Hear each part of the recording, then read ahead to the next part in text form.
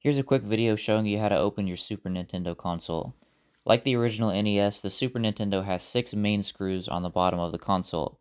Unlike the NES though, a Phillips head screwdriver will not work. A lot of Nintendo consoles and cartridge games need a special screwdriver referred to as a game bit. I'll put the link to the one I'm using in the description.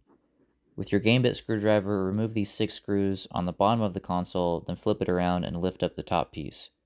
If you're just trying to clean out the console, this might be all you need to do to get in there. If you need to remove these top buttons because maybe one of them is sticky, remove these screws on the top part of the console. The internal screws do use a Phillips head screwdriver, not the game bit one. If you need to replace a part or you want to take the motherboard out, you'll want to remove these remaining screws visible here. Alright, hope you found this helpful and I'll see you in the next one.